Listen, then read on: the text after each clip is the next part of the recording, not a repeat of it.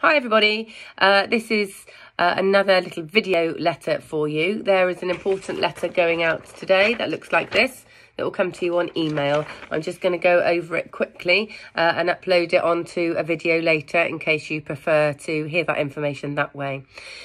We've had some concerns about safety in the car park in the morning with pedestrians walking through the car park at the same time as cars coming in and out.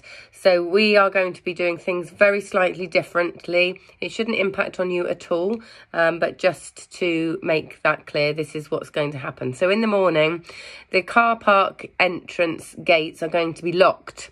As soon as that's happened, the gates at the front of reception, the pedestrian entrance, will be opened. So please can you wait there in the morning to come in until those gates are unlocked, and don't come through the car park gates.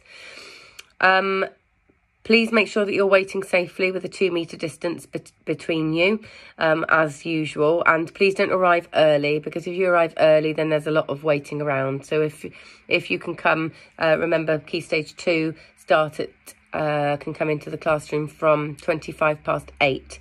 So please don't get here earlier than you need to. And Key Stage 1 can come in from 8:35. Then just carry on round the car park. Use the pathway beside the car park or the car park itself, because the gates will be locked, so there'll be no cars driving around. And then through the car park onto the playground. At 9 o'clock, the gates for the car park will be unlocked again. So that's what's going to happen in the morning. In the afternoon, the gates will be locked at 3 o'clock.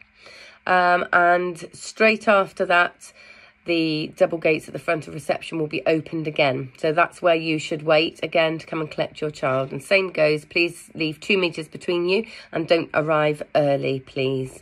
And then at 3:30 p.m, those gates will be unlocked again. And in the afternoon on Friday, it will be exactly the same, but the car park will be locked at 1 o'clock.